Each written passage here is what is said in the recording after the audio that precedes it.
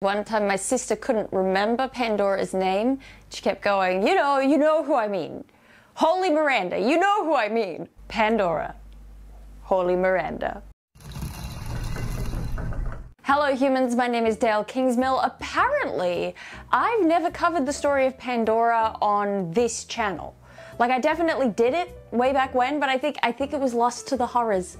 So I believe, I feel it in my soul, it's time to tackle it again, right here, right now. Pandora is one of those myths that's super well known and popular, but actually pretty jumbled and threadbare in the source material. Inevitably, you end up having to kind of cobble together a coherent story from kind of the best bits of different versions. I laughed so hard while I was researching for this. There was this quote from Robert Graves. He says, Hesiod's account of Pandora is not a genuine myth, but an anti-feminist fable, probably of his own invention. It's so real. Hesiod was just so crabby while he was working on Works and Days. It's really just him complaining a lot. And then don't even get me started on theogony. Like, he says, Zeus who thunders on high made women to be an evil to mortal men, with a nature to do evil, and he gave them a second evil, to be the price for the good they had. Whoever avoids marriage and the sorrows that women cause, and will not wed, reaches deadly old age without anyone to tend his years.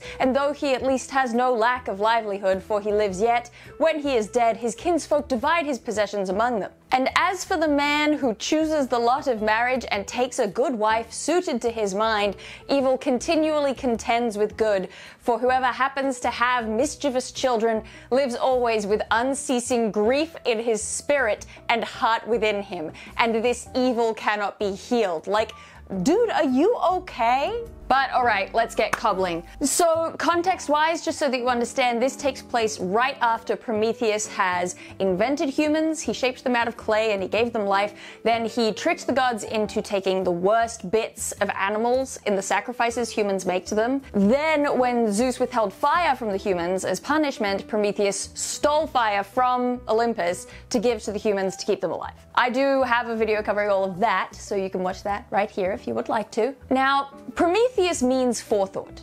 Literally, Prometheus. So he knows Zeus isn't gonna let his crime slide. He knows the forces of Olympus are coming for him. So, before they can, Prometheus prepares. He won't be around to protect humanity, so he collects all the things that could threaten them into a jar. Yes, a jar. The idea of the box comes from mistranslation. The idea of the box comes from a mistranslation. The world's evils were actual. I'm gonna slip and die on this beanie. The idea of the box actually comes from. This is a nightmare. The idea of the box actually comes from a mistranslation. The world's evils were collected in a jar. Okay, I'm gonna die, but I'm gonna take you with me. I'm gonna kill you first. The idea of the box actually comes from a mistranslation. The world's evils were originally collected into a large jar called a pithos, and that somewhere along the line got mixed up with, what's the word, something like pixis? It doesn't matter to the story, it could just as well have been a box, but now you have a fun fact that you can annoy people with at parties, like I do. Prometheus collects all the bad things in a jar. Illness, despair, famine, all those sorts of things, so that they couldn't escape and harm humanity while he was gone. And Prometheus leaves the jar with his brother Epimetheus and tells him to guard it with his life. No one is ever allowed to open the jar. It has to remain secret. And as a final warning, he tells Epimetheus not to trust Zeus. Never accept a gift from the Olympians. Zeus hates me, and he'll stop at nothing to take revenge on me and my creation. Then the gods find him. Kratos, in one of his only active appearances in Greek myth, drags Prometheus away to the whole rock, chains, eagle, liver scenario. So let's revisit Prometheus's brother, Epimetheus. So if Metheus is thought, or sight, and pro is before, making Prometheus mean foresight, then Epi, meaning after, would make Epimetheus mean afterthought, or hindsight. Whoa, kids! It looks like our hyper-clever trickster deity just left the guardianship of mankind to his brother, the archetypal fool. Zeus had Hephaestus fashion a woman from clay, as Prometheus had shaped humanity before. The forge god crafted her a magnificent golden crown. Athena trained her in needlework and weaving and clothed her in silvery robes. Aphrodite managed to cover the fashion faux pas of mixing silver and gold by gifting the woman with grace and immeasurable beauty. And Hermes taught the woman to speak and granted her curiosity, guile, and deceit. The woman was named Pandora, meaning all gifts. When Hermes showed up at Epimetheus' door with Pandora, he said it was a peace offering from Olympus, a wife to make up for the loss of his brother. Now, Epimetheus knew better than to accept a gift from Zeus. He had been warned. But really, when you think about it, Pandora wasn't a gift. She was quite literally all gifts. That's totally different. For several weeks, the two of them were happy together. Pandora asking all sorts of questions and Epimetheus getting to feel like the smart guy for once, giving her all the answers. Except for one. When Pandora found the jar which Prometheus had left, she asked what it contained. Epimetheus started to sweat. He got all shifty. It was supposed to be a secret. He wasn't meant to tell anyone. Nothing important. Don't worry about it. Don't worry about it. Oh, but she did. She did worry about it. She worried about it very much. Pandora was consumed night and day with a burning curiosity. She had to know what the jar contained. And she had an inbuilt knack for lying and sneaking about. Cool. I'm gonna go to the bathroom.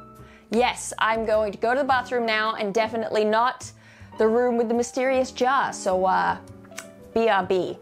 And off she sneaks to open the jar. The second she lifted the lid, all of the evils of life flurried about her and flew into the world to wreak havoc.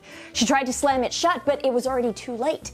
Everything had already escaped. Everything except for hope, nestled still in the safety of that jar. Okay, so hope in a jar, hope in a jar. Okay, we gotta talk about this. This is one of those age-old questions. Why was hope in the jar of evils? Why is it a good thing that hope didn't escape if the evils escaping is how they're able to affect us? Look, there's no definitive answer. Some people have tried to say maybe that the hope in question is false hope, and that's why it was a good thing that it was trapped and why it was in a jar of evil things. That doesn't make sense because we have false hope, so it must have escaped. Maybe Prometheus was thinking ahead again, and he put hope in the jar as a failsafe, so that if the evils got out, at least humanity would have hope. But when hope gets closed in the jar, so that doesn't work because hope is still in the jar. Is it meant to be a tragic ending, like we're hopeless? I mean, that kind of lines up with Hesiod's general pessimism. Babrius suggests in Aesop's fables that actually the core of the story is wrong. The jar was full of good things that were gifts to mankind. Things like immortality, the meaning of life, the ability to speak to dogs, I don't know. And so opening the jar actually allowed those gifts to escape so humanity didn't have access to them anymore. So then hope as the only thing being caught makes more sense, because then we've lost all of that good stuff, but we still have hope. Look, it's a thing they say. Hope was the only thing left in the box. Someone at some point thought that it sounded poignant and cool, and they were wrong, but enough people agreed that it sounded deep, and so now we're still stuck with it. Knowing it will help you at trivia night, it will not help you tell the most coherent story in the world. Hope in a jar. But that's the story behind Pandora's box, or at least a story behind Pandora's box. Short and sweet, but boy, that context gets convoluted. This video did not have ads, thanks to a sponsorship by the folks over at Accidental Cyclops and their Kickstarter for Surviving Strange Hollow. The deal is, it's a TTRPG that I happen to be working on that's based entirely on watercolor art. Lots and lots of vague and evocative stuff to come. You can find a link to the Kickstarter in the description below. Apart from that, I do believe that's it. I'm done. Email this to your grandma, and I will see you some other time.